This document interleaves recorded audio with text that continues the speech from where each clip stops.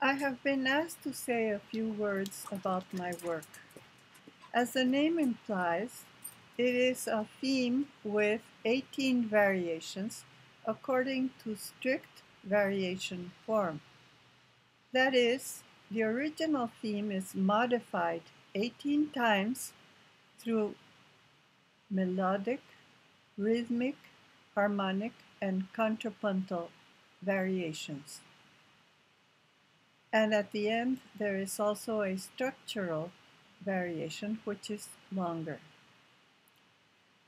I also looked for further contrast through dynamics and articulation. But what I would really like to talk about is the musical language. It is based on Scriabin's mystic chord and the scale which is derived from it.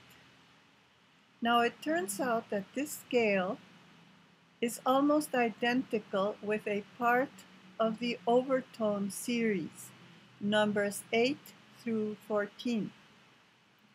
In music, a tone is hardly ever pure.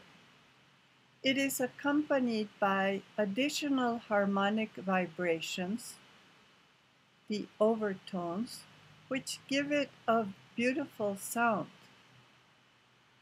Since these overtones arise from natural physics, I like to think of the overtones as the music of the universe. Scriabin was right.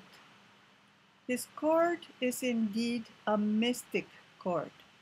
His music is filled with mysticism. And as you listen to my music, beautifully interpreted by such a magnificent pianist as Julia Carey, I hope that you will also sense a feeling of mysticism. Thank you.